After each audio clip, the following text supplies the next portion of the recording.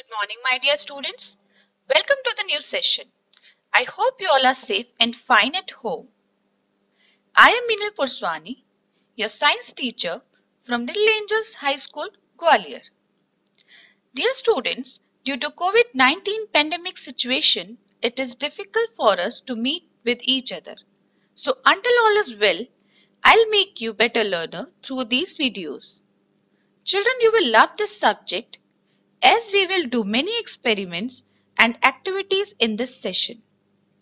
First, let me tell you about your science book. This is your new science textbook which is available on some sites. You can download its PDF and read it. Now let's start our first chapter, food.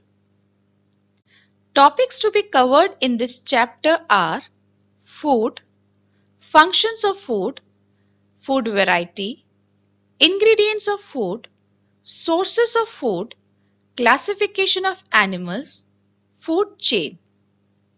Our first topic of this chapter, what is food?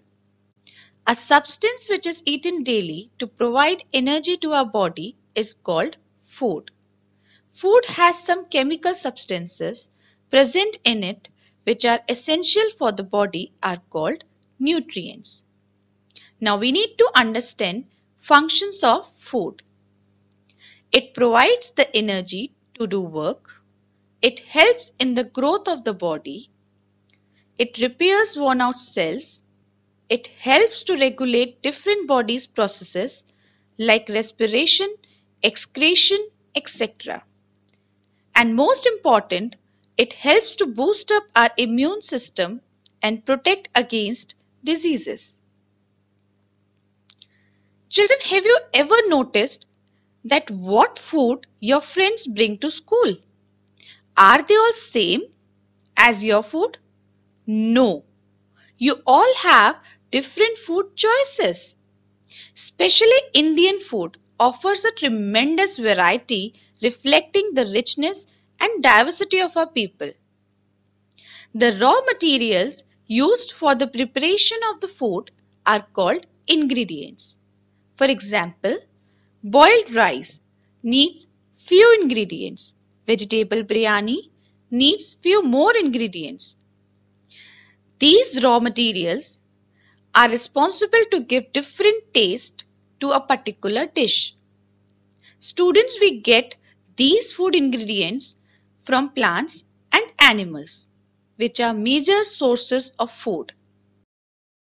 Plant as a sources of food. Green plants are also called autotrophs because they can make their own food by the process of photosynthesis. In this process, plants take carbon dioxide from its atmosphere and water from its roots, and in the presence of sunlight and chlorophyll which is present in green leaves, it gives oxygen and glucose. Different parts of plant also serve as a sources of food. As you can see, examples are given on your screen. You can learn it. Animals as a source of food. Poultry animals. Animals like hens and ducks which provide meat and eggs are called poultry animals. And their products are also called poultry products. Milch animals. Animals like cow, goat, buffaloes are milk-yielding animals, so they are called milch animals.